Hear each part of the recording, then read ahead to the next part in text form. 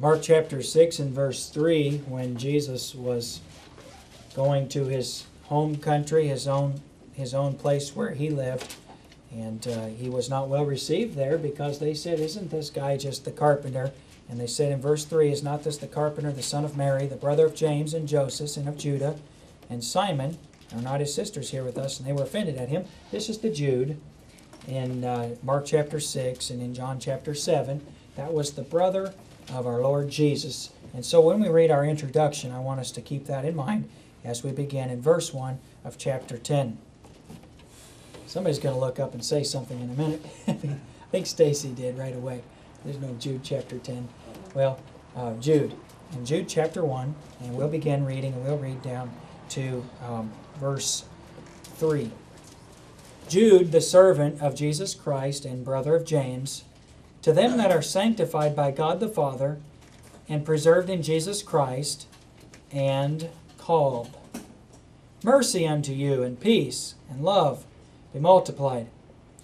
Beloved, when I gave all diligence to write unto you of the common salvation, it was needful for me to write unto you and exhort you that ye should earnestly contend for the faith which was once delivered unto the saints. Well, let's pray. We'll make that our text this evening. We'll have a word of prayer. Heavenly Father, thank you so much for your word.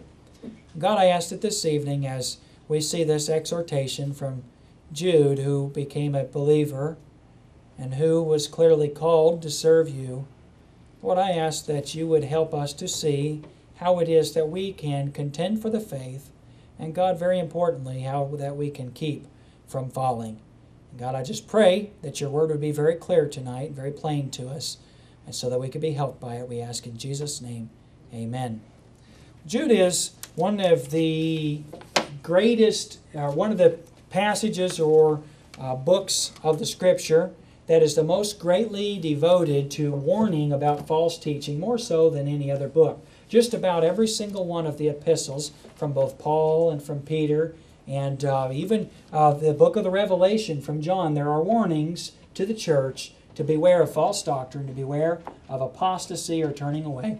But Jude seems to involve a great deal of warning against false teaching, and it gives some keys to the saved on how to contend for the faith and how to keep from falling. I just really want to preach a message this evening on that, how to contend for the faith and how to keep from falling. How do we keep from failing as a Christian? I don't know about you, but I think that if we were honest here this evening, every one of us would say that at some time in our Christian life, as we have been running the race, we have failed. We have fallen, and at the very least, we would have to say before God that we have not always been everything that we should have been.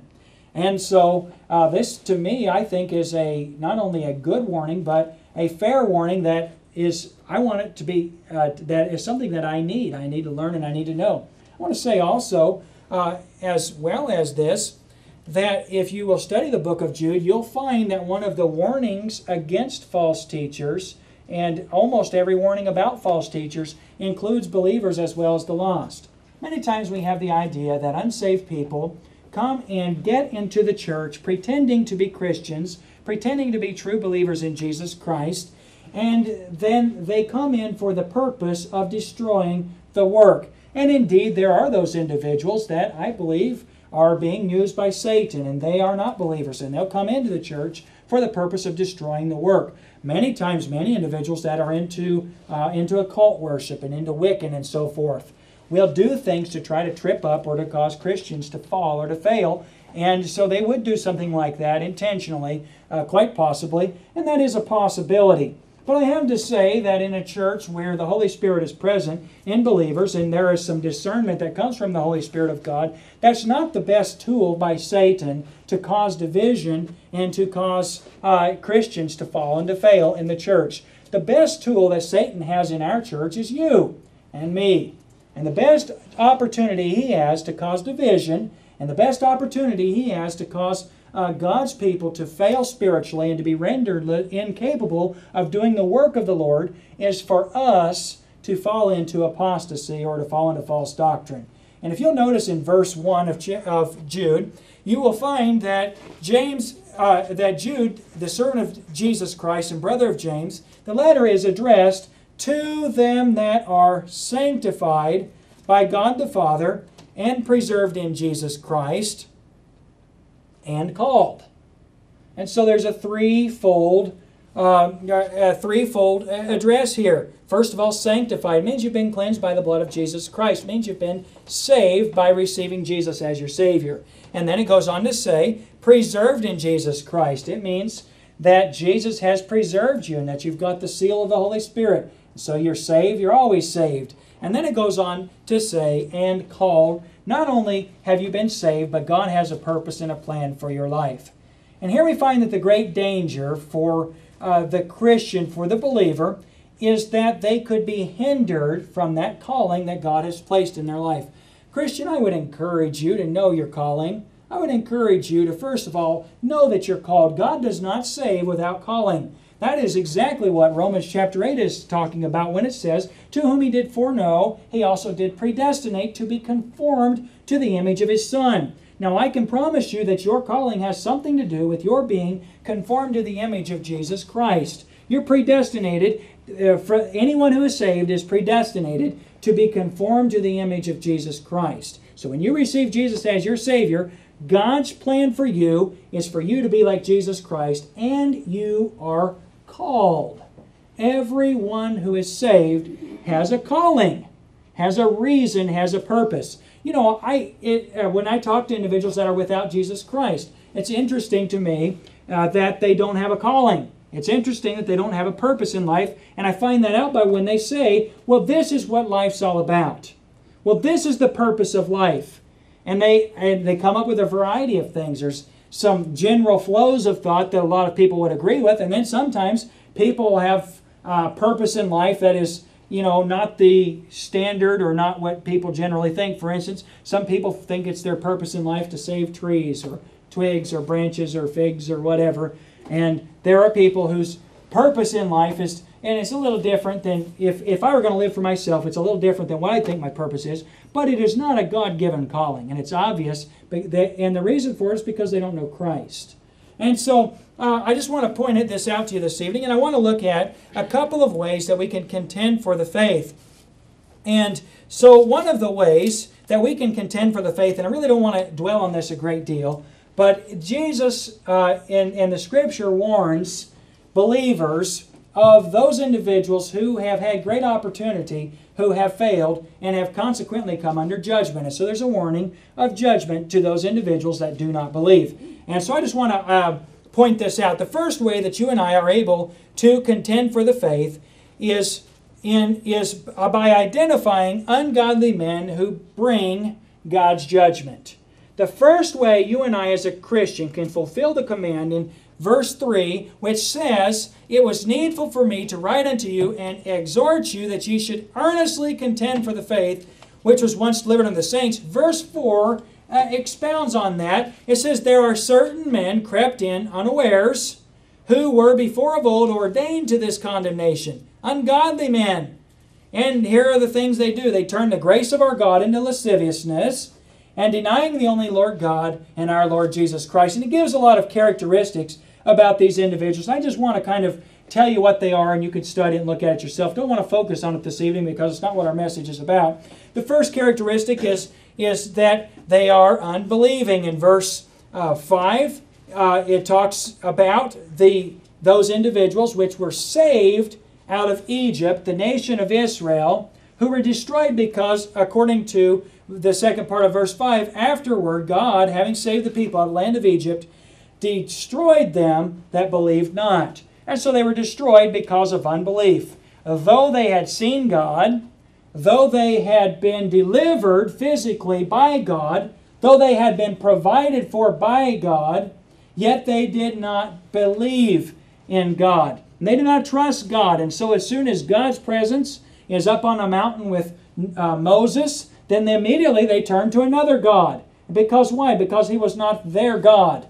And so, even though they had had access to God, they believed not. And I want to warn you, if you're here this evening and you have not trusted Jesus as your Savior, it is no different for you.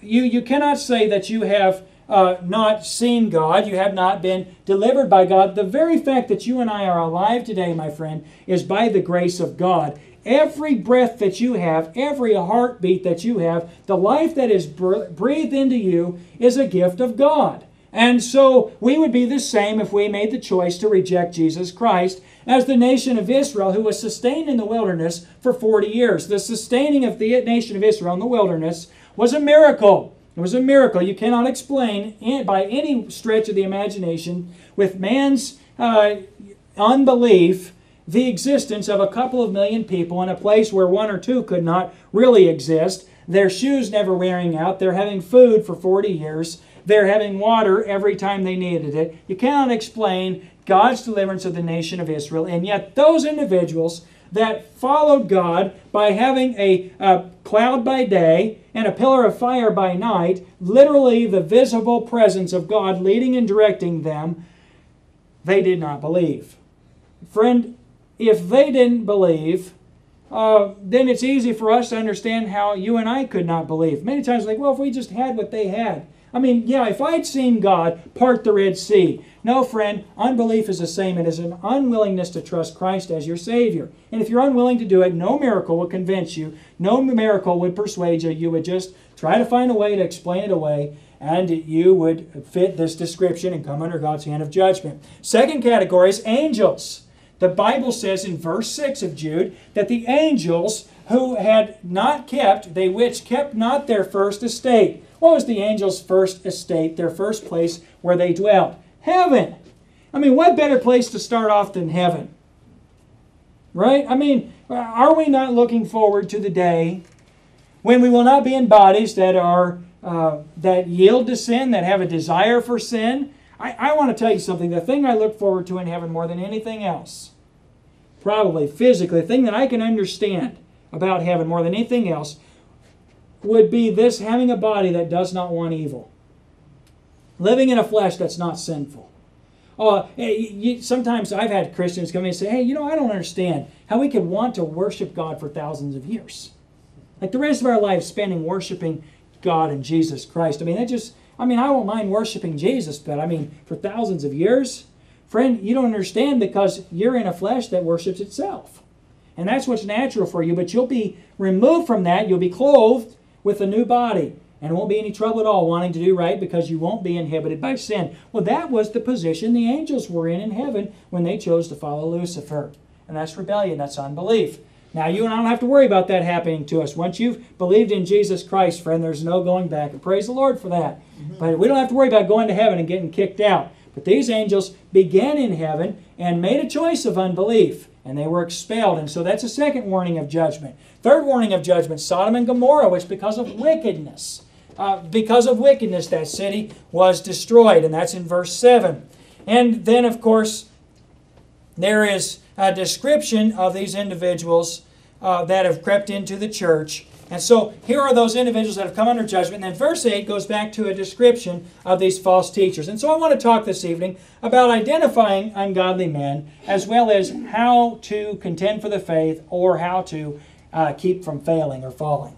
Well, first of all, an identification of these men is that they are filthy dreamers who defile the flesh. Now, what does this mean, to defile the flesh? Well, simply this: they are not concerned about keeping their body the temple of the Holy Spirit. Anytime we talk about defiling the flesh, we come to the understanding that we are to glorify God with our body and our soul, which are God's. They belong to God. They belong to Him. And an individual who defiles the flesh is an individual that's not concerned about their body being a temple of the Holy Ghost. Now, I do not believe that verse 8 is strictly limited to unbelievers. I believe it's possible for believers to defile the flesh. First of all, the Scripture would not warn us about defiling our bodies or defiling the flesh if it were not a possibility. Would not be a possibility. But these would be dangers in the church. Christian, as kindly as we can be, listen, we believe and separation. It's a Bible doctrine. We believe that you separate from false teachers, you separate from false doctrine. I believe in unity. 1 Corinthians talks about unity, but it talks about unity in sound doctrine. And when there's not sound doctrine, there cannot be unity. Someone believes something that is not what the Bible teaches, then you cannot be unified, and it makes it impossible. And one of the areas that causes there to be a lack of unity is when there is something crept into the church, which is the defiling of the flesh. Now, we could preach, could we not, all night about things that defile the flesh, things that defile the body? There are all kinds of things, but if you want to summarize it, just put it this way: sin. And these would be individuals that would have a disdain or a sneering attitude. They would look at sin and, as the proverb says, make a mockery of it, not think it's a big deal. And do you know that as almost insane as it sounds, I have seen that in the church. I have seen individuals come into the church and make a mockery of sin, and come and make light and make a joke of doing things that are wicked. And so this is a danger of individuals that would come into the church. Second description of them is that they're rebels. The Scripture says it this way: they despise dominion. Dominion is another name for lordship or rulership, or someone being the boss over them. And it's not just church dominion it's talking about here. It's talking about dominion in general. You ever notice that a rebel doesn't have one cause? His only one cause is rebellion. But he doesn't have just one thing he's rebellious against. He'll be rebellious against his mom and dad, and then he'll go to school. If he's a young person, he'll be rebellious against his teachers. And then when he gets done being rebellious with his teachers, he'll go to his job or his workplace, and he'll be rebellious there. And then he'll go to jail, and he'll be rebellious there. And a rebel's a rebel no matter where he is, and he despises dominion. He's an individual that has a disdain for any kind of authority over him and will not recognize authority. Well, then the third thing, and by the way, have you seen it in the church? You know what they're branded as? Well, I just don't think that they have the right to do that. I mean, what is the pastor, why does he think he gets the right to make a decision for the whole church? By the way, pastor doesn't make decisions for the whole church in our church. We have church business meetings where our church makes decisions. But God has given the pastor the vision for the church and given him a certain authority in the church. And you know what?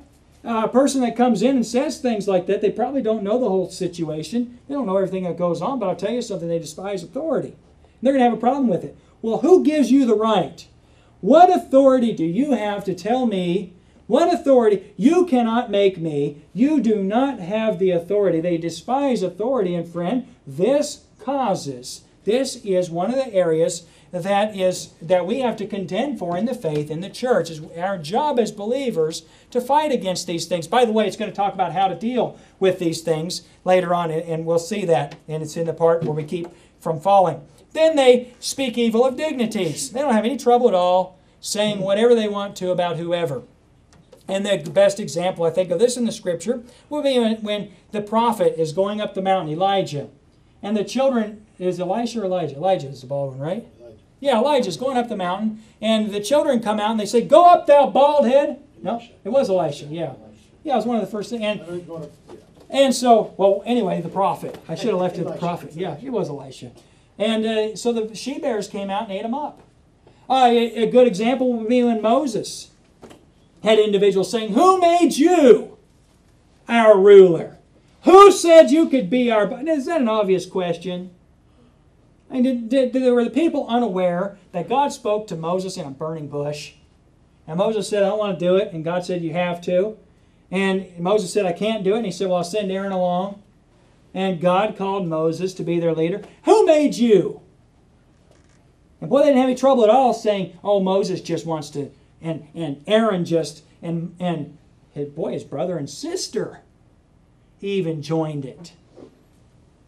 My goodness, friend. And so I would warn you, friend, you and I must be careful. We have to be careful.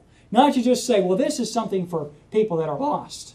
This is just something for someone that's not saved. These are possibilities for a believer. And we have to remember this. We have to be careful about it. And we have to be watchful for it as well. I know many times, and I look back on situations that have happened in my life, that I have been an ear for gossip.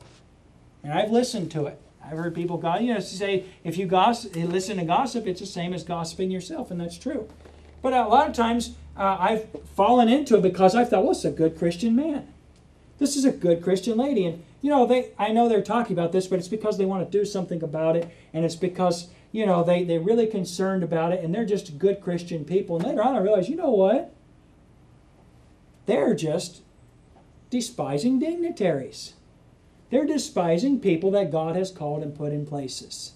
And they're looking at it and they have no trouble at all. They have no qualms about talking about anybody. By the way, when you meet someone like that, just know this. If they don't mind talking about the people that you know, they're talking to the people that you know about you. And it's just a fact. There's no rules for them as far as if I've gossiped to this person, I can't gossip about this person. You know what they like to do? They like to go to one guy and say that you said. And then they like to go to you and say that he said, and get it going between the two of you and stir it up. And a whisperer separateth very chief friends. You and I have to be careful about these things. And it's a possibility for believers as well. Then it talks about individuals. By the way, did you notice that Jude doesn't use kind language? See, the way we look at it, we think, boy, judgment and damnation, and they must be lost. Jude is a guy that doesn't pull any punches. He doesn't waste words. And the evidence of that is how long the book of Jude is. He gets the point across very, very quickly. And so he despised dignitaries, speaking evil of, and that's it. But Christian, just because he's using harsh words does not mean it's not a possibility for you to be the one he's talking about, and the one that the Holy Spirit is convicting about. Allow the Spirit of God to convict you if it fits. And then he says that they are living for this life. Verse 11, and I'm not covering everything that could be here, but in verse 11, he uses this illustration. He says, woe unto them. He says, look out. Woe is a good word for saying judgment is coming, or you better look out. Woe unto them, for they have gone in the way of Cain, and ran greedily after the error of Balaam for reward, and perishing in the gainsaying of Korah. Well, what would these individuals have in common? They would have in common, both Cain and Balaam, for instance, that they cared about the things of this life and did not care about the precious things that pertain to eternal life. Here Cain is not concerned with whether God in heaven is pleased. He's concerned with whether or not he has positive peer pressure in this life. He's concerned about how his sacrifice is received on earth, and he's bothered that somebody else on earth has gotten God in heaven to be pleased by it. And Cain's concern, even when he's cursed and he has a mark on him, his concern is, I'm going to be driven from among men, and anybody that finds me is going to kill me. And he's concerned about this life. But he's not at all concerned about standing before holy God as a murderer and having the blood of his brother Abel on his hands. Balaam is one of the best examples of someone who has great access to spiritual things. Here he is, a man who has the ability to be spoken to by the real God, in a day and age when he would have stood alone as a prophet. Hey, he would have been the only one that God would just speak to, and it seems as though, if you study the life of Balaam, it seems as though at any time God would just talk to him very directly. I mean, God would just, if Balaam wanted to go and prophesy about a nation, he could go do it, and God would give him a word about it. And here Balaam is willing to be a sellout of his very precious heavenly gift for earthly treasures. And he's very concerned about the things of his life, and he's willing to trade his eternal destiny for things that are in this life. And Christian, if you don't think that you are susceptible to the same thing, can I ask you what you're living for this week? If you don't think it's a possibility for you, can I ask you what your treasure is? Because Matthew chapter 6 says, where your treasure is, there will your heart be also. And Balaam's heart was here when he had access to things up here. Now, God prevented Balaam from cursing his people. He ended up having to bless his people, but Balaam was willing to curse them. He was willing to curse God's people, even though he had access to God. And that's one of the warnings and one of the identifications of a false teacher, or a person who's crept in, the Bible says, unaware, that is bringing damnation into the church. Now, they live for this life, and there are several other things that talk about them, the descriptions of them. Let's just read our way down. First of all, there are spots in your feast of charity. When they feast with you, feeding themselves without fear, they have no concern at all to come in even to the Lord's Supper and just eat and drink to themselves damnation, and they do not care. They are, the Bible says, clouds, they are without water. Now, if you've ever been in a famine or in a drought and had a cloud pass overhead, you know the anticipation, the excitement, you know the hope that a cloud brings, and then it just passes right over. Now, I don't know about this, but a cloud without water could be someone that comes in the church and promises pastor all the things he's going to do, and the church people, and says, we're going to do this and this and this, and we've got all these plans and all these things, and then you just don't ever see them, and they don't even attend. And they're gone. When we first started our church, we had, we were very glad for any visitor when we first began. We would a lot of times have just 5 of us here. And so when someone would come in the door because they got a door hanger or whatever, I remember a lady called me on the phone, was so excited about a church like ours being here, and she read all this. I grew up in a church like yours. It's just what I've been looking for. It's where I need to be, and I'll be there Sunday. And came on Sunday. So I'll play the piano, and I can do this, and I can do that, and all these things. And that was the last time she ever came to our church. And clouds without water. They bring hope and they bring anticipation, but all they do is just basically cause those individuals that would fill the place to step aside, and then when they've stepped aside, there's just an empty hole because the place doesn't get filled. And so I would say that this would be church members that do not fill their position. They do not fulfill God's calling for them in the local church. And then it says, carried about of winds, trees whose fruit withereth, without fruit. And so the fruit that they had is withering and dying, and they're not producing anymore. Twice dead, plucked up by the roots. Now, I can only say this about this phrase, twice dead, plucked up by the roots. And it's the same thing I said earlier, and that is that Jude stated things very, very strongly. But it could be that this twice dead phrase as well refers to the fact that they're physically dead and spiritually dead. Physically dead and spiritually dead. And what I mean by that is there's no life in them at all. They're not any good physically, and they're not any good spiritually. Well, and then Enoch also, the 7th from Adam, prophesied of these, saying, Behold, the Lord cometh with 10,000 of his saints to execute judgment upon all and to convince all. And then the last description is in verse 16. Murmurers, complainers, walking after their own lusts, and their mouth speaking great swelling words, having men's persons in admiration because of advantage. So these individuals like to gripe, like to complain, and they're concerned about what people that can do something for them think, but not concerned about those individuals which cannot promote them, exalt them, or make something of them, and not concerned about what they think.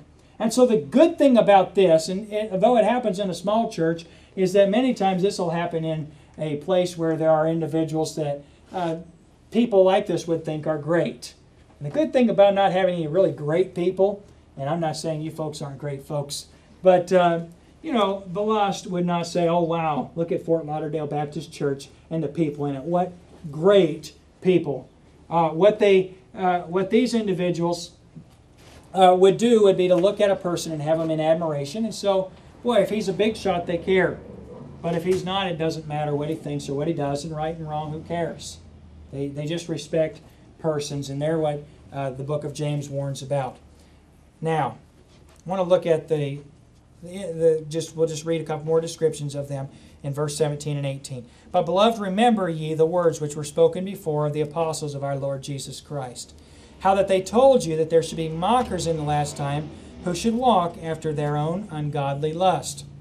Now here in my Bible, between verse 18 and verse 19, I have a little line drawn, and I have an arrow pointing toward the previous passages and an arrow pointing at the passages to come, because now there's going to be a contrast between these false teachers and those individuals that are fulfilling verse 3 and the command in verse 3, which is to contend for the faith. And so the command or the exhortation to contend for the faith, this contending for the faith is against every person described between verses 5 and 18, but the how-to is from verses 19 on down.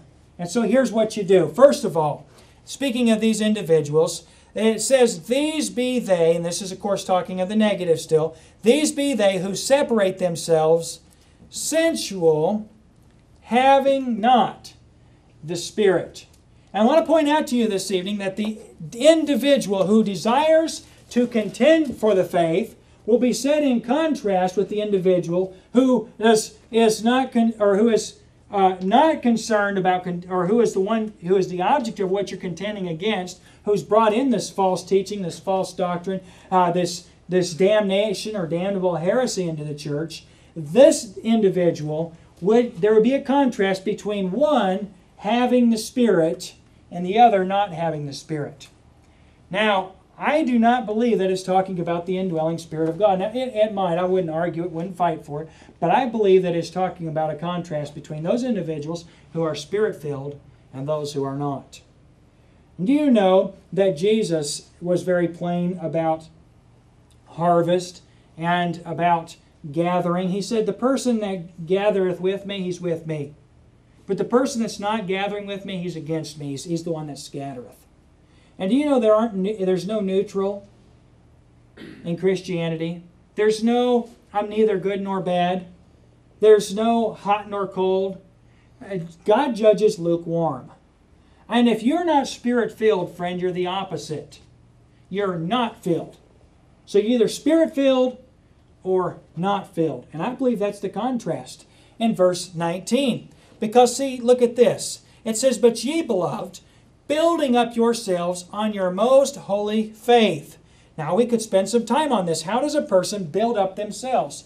The word building up is similar to the word that we use for the word perfecting or edifying, building up in the faith. The word edifying, oikotomene, I build up the house, is the same kind of a concept as this here building word. And if you are going to contend for the faith, you have to be built up in the faith. And so the idea here is, ye beloved. So here are those people. They're over here. They've crept in. And it's important that we have to contend against them. They've crept in. But our response is to build up ourselves on our most holy faith. And there are two keys in verse 20. First of all, building up in the faith. That is in the Word of God.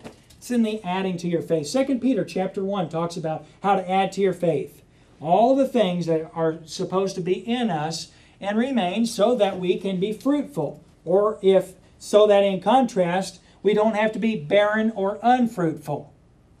And our job, Christian, our job of contending for the faith is not getting a good sniffer and going around trying to smell out the troublemakers. Our job is to be Spirit-filled. I'll tell you something, God's Spirit in you, if you're a Spirit-filled believer and you are being built up in the faith and you're adding these things to your Christian faith that belong there, it will be a natural response for you to know where to contend. You won't have to go looking for trouble. God's Spirit deals with the tender as well as the rebellious. Why am I going like this? You guys are on the left, and we're a right-wing bunch of people, so I don't know. I'm kidding. But God's Spirit divides, doesn't it? I mean, when you're Spirit-filled, it just causes reaction. I would tell you something. You're filled with the Spirit. And I'm talking about Spirit-filled, where God is really working in you and out of you. You can say hello to someone and get two different reactions based upon what they are. They're Spirit-filled, you'll get a Spirit-filled response. They're tender and willing to be spoken to by God's Spirit, you'll get an appropriate response. But you know what? I want to tell you something. If they're the ones that have crept in unawares and you say hi, you'll get a response that shows you they're not Spirit-filled. Just by saying hello. I mean, you don't have to go around looking for the trouble.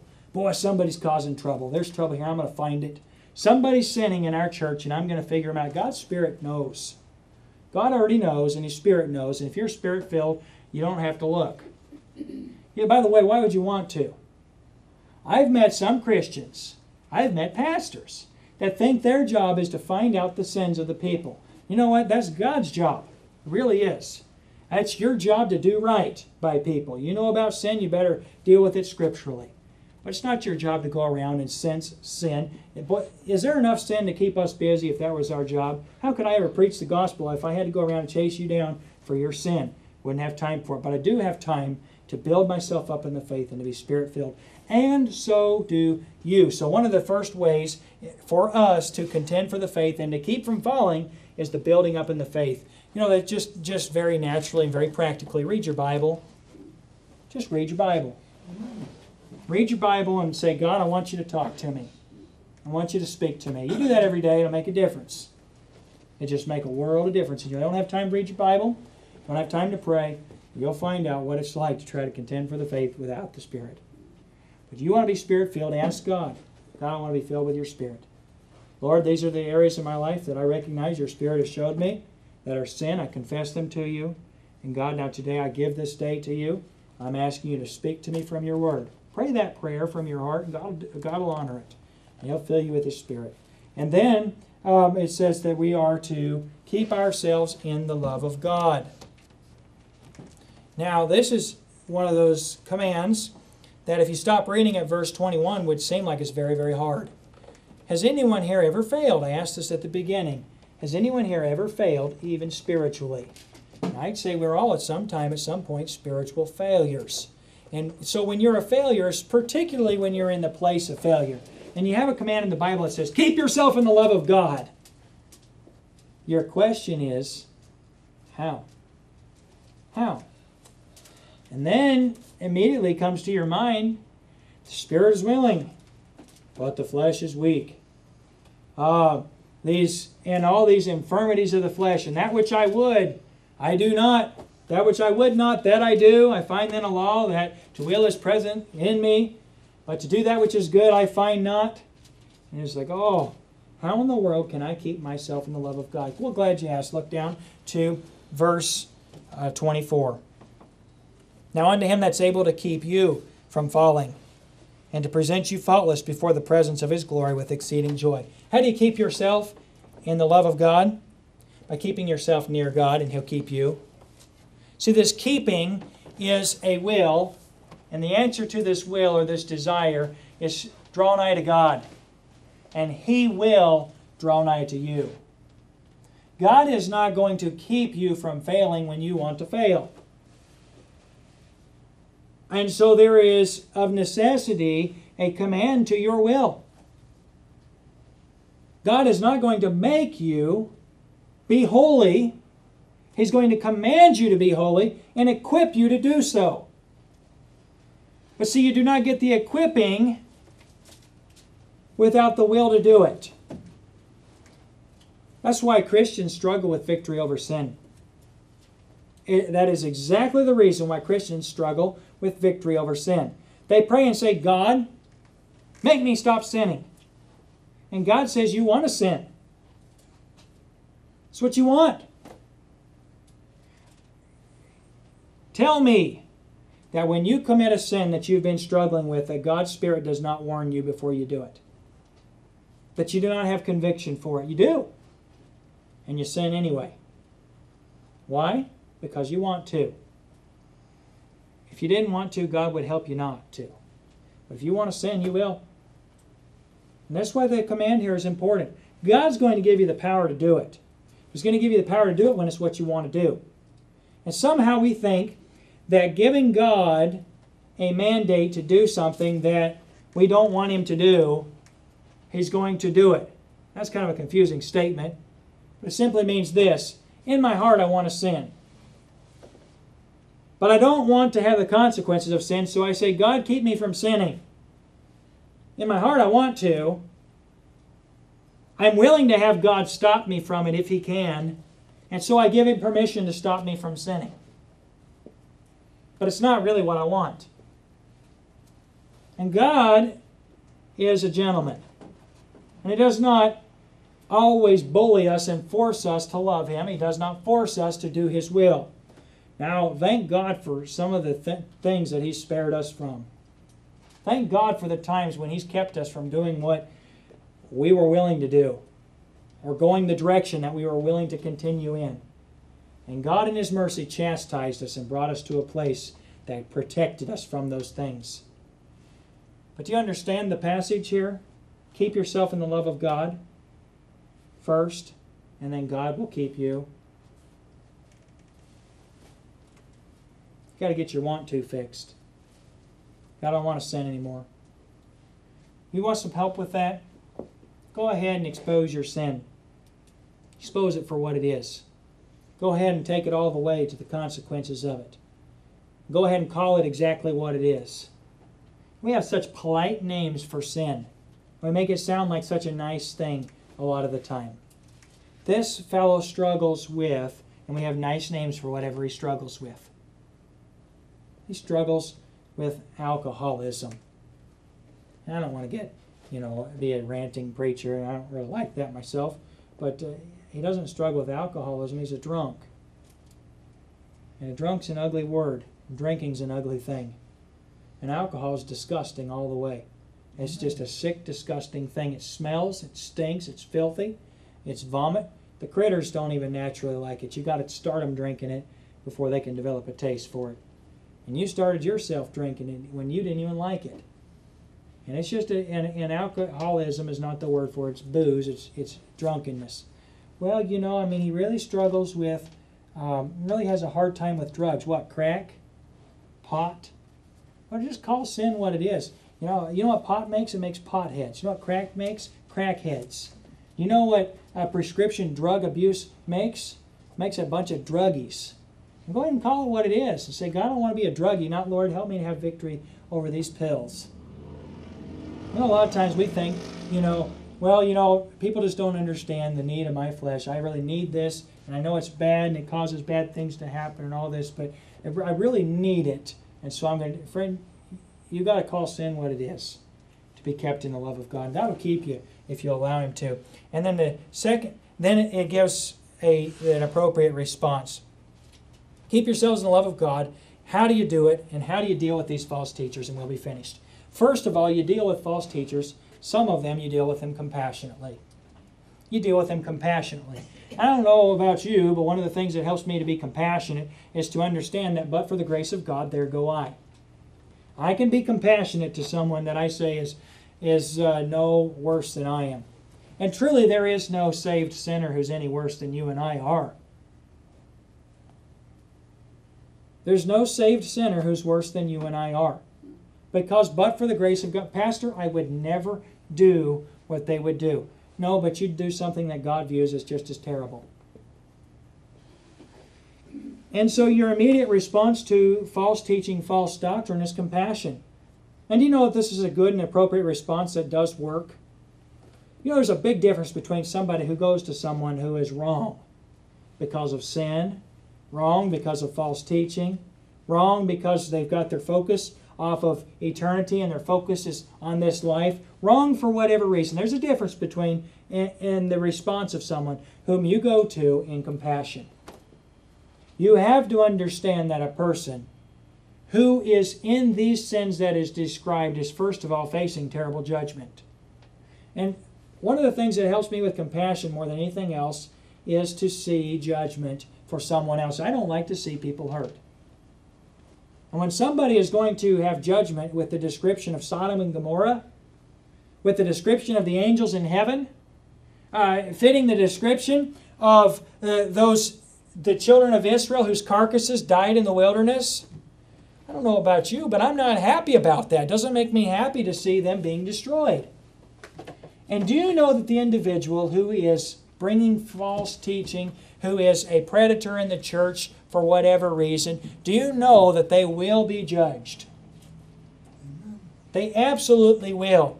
And so your coming to them is not a concern that, boy, they better get what they deserve. They will get what they deserve, my friend. Your coming to them ought to be with, I hope they don't get what they deserve. And it'd help you a lot to forgive if you could understand that. If you understood the value that God holds towards you, you're valuable to God. The proof of that is that Jesus Christ shed His blood on the cross for you. God loves you. Amen. And you ought to learn to find your worth and your value, not in what you accomplish, not in how good you are, but in the fact that God commendeth His love toward us and that while we were yet sinners, Christ died for us. God loves you. You're valuable. Amen. You're not valuable because of your talents, your abilities, your skills. No, God gave you all those things, and that's nothing to be consider yourself special for. That's just what God gave you. But God loves you, and that makes you very valuable. If you would understand that, it would help you a lot with forgiveness as well. You wouldn't have trouble forgiving somebody, because many times we want to hold judgment towards someone as a way of proving that we're worth whatever. It's a self-esteem issue, and God is not interested in self-esteem. Self-esteem is a major false doctrine that hurts people terribly, because you look at yourself as being valuable for things that aren't valuable. It's amazing what people have self-esteem for. You know, you go to the children's sports leagues now, and every child's a winner. Yay, he got out. Yay, he missed the ball. Yay, he's so clumsy. Every kid's that's ridiculous. Listen, it doesn't work in the pros, and it's not real in the junior leagues either. You know, they don't, I mean, he's got the worst record, and so he's valuable. You know, he's a winner, and so we're going to put him on our team. Now you want somebody that produces, and that makes him valuable. The self-esteem movement does the opposite. It's like, oh, you're a little bit slow on that area. Okay, well, just believe in yourself. You know, believe that that's good. Well, it's not good. What's good is that Jesus Christ loves you. And that gives you infinite value, and there's nothing more valuable than the precious blood of Jesus Christ, and I'm covered by it. And so I'm very precious in the eyes of God. God's saints are precious in His eyes, very precious. And that's what you ought to find your value in. Well, if you do that, then you won't have trouble being compassionate towards someone when you recognize that they're going to come under judgment, and that you're really no different, except for that you're keeping yourself in the love of God, and God is keeping you. And then the Bible says about others, it says, others save with fear, pulling them out of the fire, hating even the garment spotted by the flesh. This is the one that you've got to get a little more personal with, I suppose. It goes more than, you're trapped in sin, and I'm sorry for that. That's a compassionate approach. In other words, it's a terrible thing to be trapped in sin, isn't it? How many of you love being ensnared with sin and struggling with the victory? No, it's a terrible thing. We ought to have compassion toward those that want to have victory. But some individuals don't want to have victory. And they've got a kind of a hardened attitude of, well, this is the way the cookie crumbles. This is the way it's going to be. And so God's just going to have to judge me. Go ahead and tell them about judgment. Go ahead and preach hell to them. Go ahead and tell them, you know what? If you stand before God in your sin. You know, I've started doing this, and I really pray to be Spirit-led in it. But I don't talk to people. I don't give the gospel to people that don't want to hear it. If I try to witness to somebody and they say, I don't want to hear it, then I just leave them alone. I've always really had that policy, and I don't just argue with people. If I'm going to talk to somebody who's lost, I'm going to talk to them about their soul. I'm not going to discuss all the doctrines they've got a problem with in the Bible. I'm not going to talk to them about they don't like this about the church and that. Their issue is they need to be saved. And so I'll talk to them about that. But I don't argue with them about other things. But do you know, when I leave somebody and they say they don't want anything to do with God, and they hate Jesus Christ and all these things, do you know that I have stopped just walking away? I usually first of all say, why? What's your problem with God? And then I just say this. I say, you know what? You're going to stand before Him someday. And you'll be judged. And you'll either have the righteousness of Christ, and Jesus will have your sin. Or you'll stand in your sin, and you'll be damned to hell for eternity. You know what? You don't have anything to lose with somebody that hates God and won't give you an audience.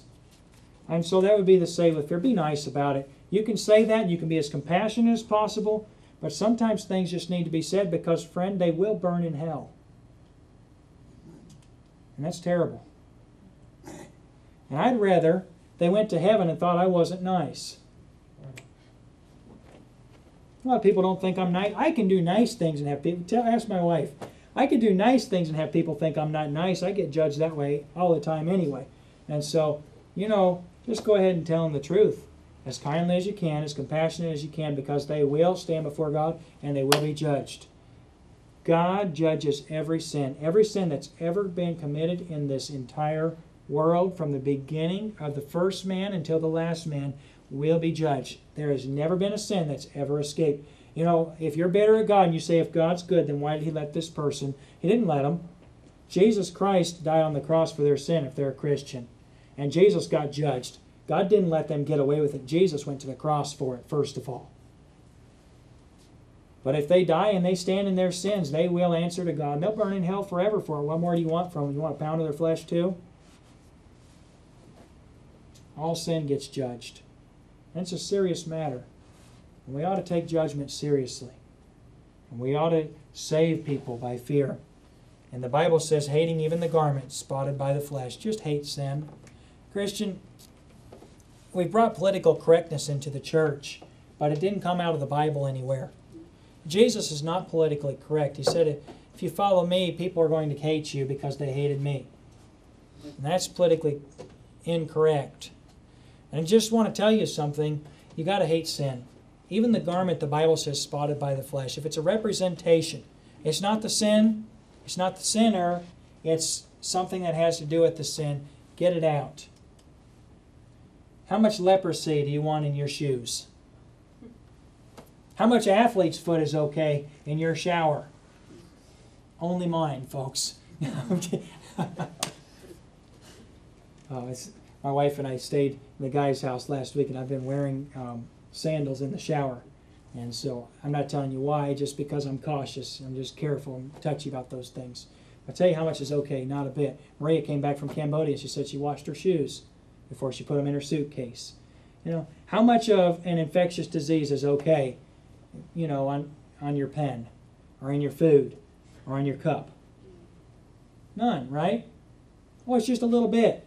Hating even the garment spotted by the flesh. Clean out. Clean it up. And you know, that's how much is okay in the church.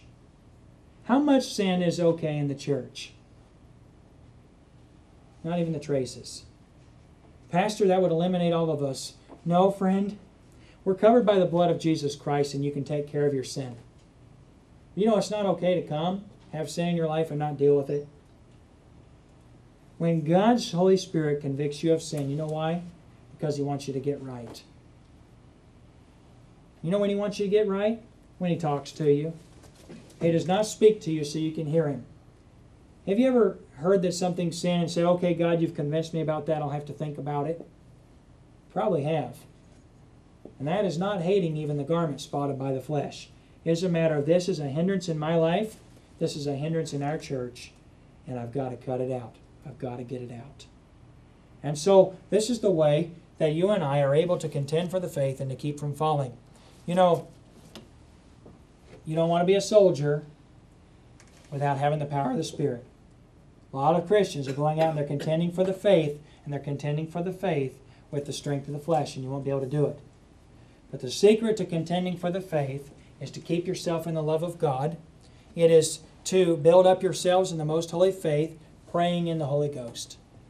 And if you'll do that, it'll be natural to follow the leading of God's Holy Spirit. It'll be natural for you to be right with God. It'll be natural for you to deal with sin. And it really comes down to this. The command to deal with false teachers really comes down to a command for you to be right with God, to be in fellowship. And Christian, it's just not okay to be out of fellowship. Because if you're out of fellowship, I'll tell you what will happen. Instead of being the one contending for the faith, you'll be the one that the faith is contending against. Boy, it ought never to be that way. That's not God's plan.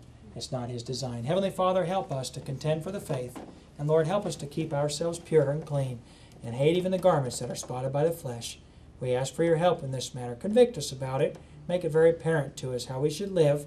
God, I pray that if there would be any area in our lives where there would be specifics that your Holy Spirit would reveal to us tonight, saying that this is an area where we are spotted or we are unclean, that you would allow us this evening to have the conviction, to have the Bible answers, to know for sure that something is sin, and so that we could confess it and we could have forgiveness. And God, I ask you would help us to understand this concept of keeping ourselves in your love. We pray in Jesus' name. Amen.